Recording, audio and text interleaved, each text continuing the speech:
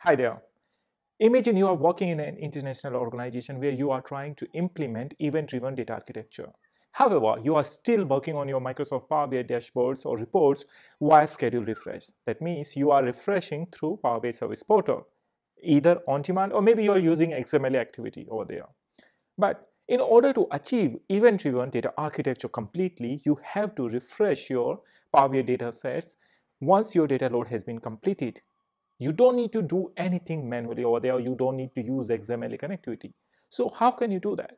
Well, in this video, I'm going to let you know how you can achieve event-driven data architecture and you can refresh Microsoft Power BI datasets via API. So if you would like to know more, please stay tuned with me till the end of this video and I'm going to let you know everything about it.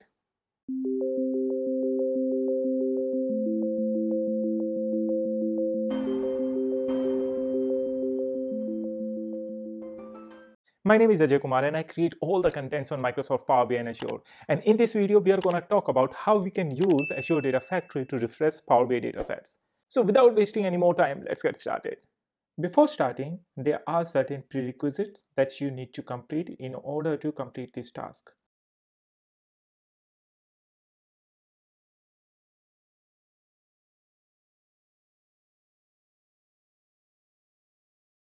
Apart from that, what you have to do, first of all, you have to come on the Microsoft documentations where there are certain APIs that you can have a look, whether you want to refresh one dataset or you want to refresh a dataset in group.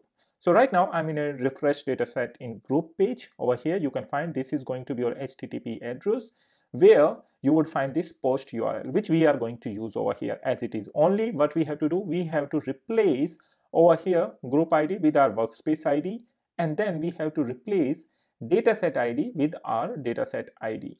That's all you need to do, and you have to use post because it's a post URL.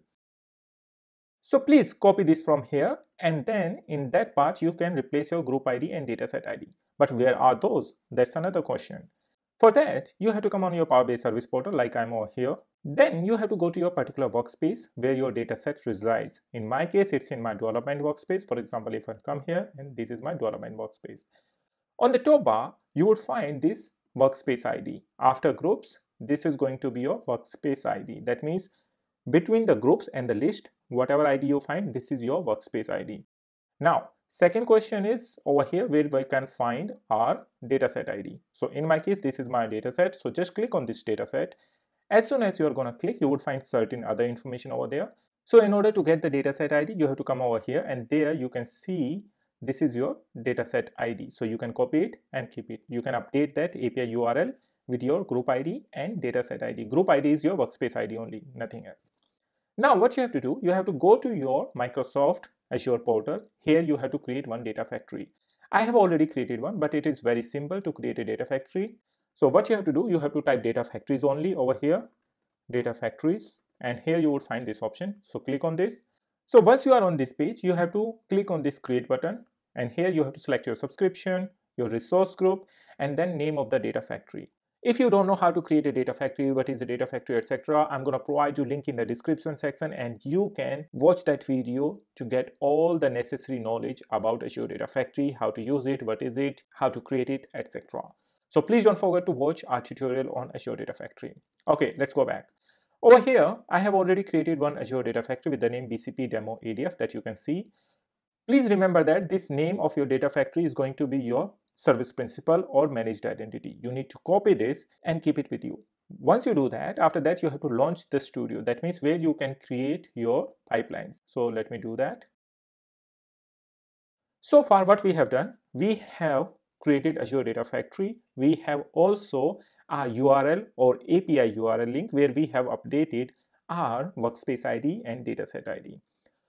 The next step would be to add your service principal into a security group. And how to do that? If you haven't watched our video on how to create a service principal account in Azure, please watch that video. I'm going to provide you a link in the description section. This is really important.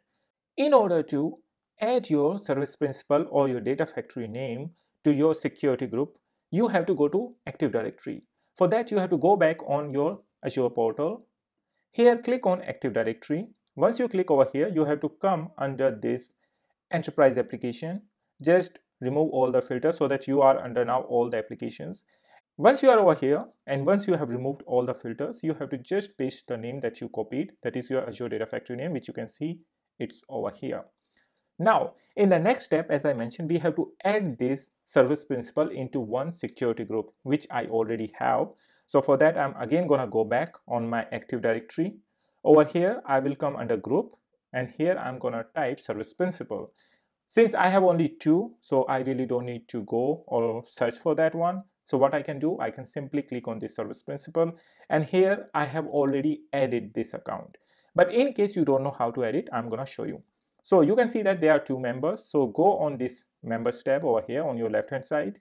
Over here you would find there are already two members. But if you have to add yours, what you can do, you can simply click on this add members. Here you can search it, the same name which is already appearing there. So it's gonna appear over there and you can select it and it's going to be add, similar to that what you can see over here. Now the next part would be to add this service principal AD group to your Microsoft Power BI workspace and also under the tenant settings. So what we are going to do, we are going to copy this security group, go to your Power BI portal. First of all, go to your desired workspace. You have to click on this access button and here you have to grant the admin permission to this group. So select admin and then you can simply add it, which I have already done it. You can see over here at the bottom of this naming list. All right. The second step would be you have to go on the admin portal. You must have access on the admin portal. Otherwise, you have to ask someone from your team who has the Power BI admin portal access. Over here, you have to go to the developer settings. So for that, you have to scroll it down, find the developer settings. So over here, you can see that we have developer settings over here. Under the developer settings, you have to go to allow service principal to use Power BI APIs because we are going to use APIs and for that we need our service principal. So come here and you can add over here. Like you can see that I have already added. Remember that your workspace should be on V2 workspace. Otherwise, it's not going to work. By the way, all the new workspaces that you are going to create are automatically going to be the V2 workspace, not the classical workspace. If you are confused about the V2 and the classical workspace, you can check the Microsoft documents or you can simply Google it. You will get all the information. All right, now let's go to our workspace. Over here, you can see this is my data set. And if I'll go to the history of this data set refresh, you will find that over here, the last refresh happened on 15:03. That means 3 o'clock, 3 minute PM. Now, the time over here right now is 3 o'clock 46 minutes. So we have to see whether we can do it successfully or not. But before that, we have to do one more task. We have right now created only Azure Data Factory. We have to create the pipelines as well. For that, I'm going to go back to my data factory. Over here, this is my Azure Data Factory. Here, I have to create my pipeline. So click on this and click on Create Pipeline. Here, you can see that I have already one pipeline, but I want to create a new one. So you can see that there is one number appearing, but I need to create one more pipeline. So create new pipeline over here. As soon as I click, I need to go under the activities and I have to select the web activity over here. So let me select web activity and drag and drop over here. Now, we are going to create one web activity under one pipeline. You can also rename it pipeline if you would like to, but I'm going to keep it like that. Now, select this web activity. And if you would like to zoom, you can zoom it so that you can see that it's a web activity. You can rename it if you would like to. For example, refresh Power BI Dataset. That's all I'm doing over here. Once you do that, there are certain other fields. You don't need to select that. However, if you want to secure your output input, you can check those boxes, which is very important. Now, go to the settings and here the very first is the URL. That means the API URL that you just copied from here, this one, and you have updated your data sets and workspace ID, you have to paste it over there. So come back here, let me copy that and paste it over here quickly. Now I'm pasting it over here. So I have copied and pasted my URL. That means my API URL. The method is going to be the post one, as I mentioned over here in the dataset API as well. You can see that the method is the post one over here. Now go back and here is the body. So you have to write what should be in the body. So if you will come here, you can see that there is going to be the body part. So this is a request body part. So please use that. But over here in our case, what I'm going to do, I'm going to just write this one. hello team BCP, or you want to notify failure or etc., please use those documentation and provide it over there. In my case, I'm not going to do anything over here. Now, coming to the authentication part, since we are using the system managed identity, so that's the option we are going to choose over here, system managed identity, and here we have to also type the source. That means, so in our case, we have to just use this one, analysis.windows.net/Power BI/API. So that's the resource you have to use in your web activity over here. That's all you need to do. After that, you really don't need to do anything. So let's recap all those steps before trying to run it. First of all, what we done, we created one Azure Data Factory. We copied the name of the Azure Data Factory, and then we went to the Azure Active Directory. Over there, under the Manage Applications, we found our Azure Data Factory name, because this is not just a name, it's your service principal. And later on, we copied that service principal AD group and we added that into our Power BI workspace as an admin, and as well as under the developer settings on Power BI portal. Once that completed, then we created a data pipeline, and in that pipeline we created one activity, that is the web activity, and here we provided all the necessary information. So that's all we did as of now. Now I'm gonna run this in debugging mode. In debugging mode also it's gonna run it, and we can see whether our data set has been refreshed or not. So let me click on this debug option over here. Let's wait. Now you can see the status is in progress. Now let me refresh it. And here you can see that this has been run successfully at this time, 3:51 p.m. Now let me go back on my Power BI dataset. Let's go to that workspace. And here you can see that this has also been refreshed at 3:52. So let's check the history as well, whether that has been run successfully or not. So here you can see that via API, I have run it successfully at this time. So my data set has been refreshed successfully.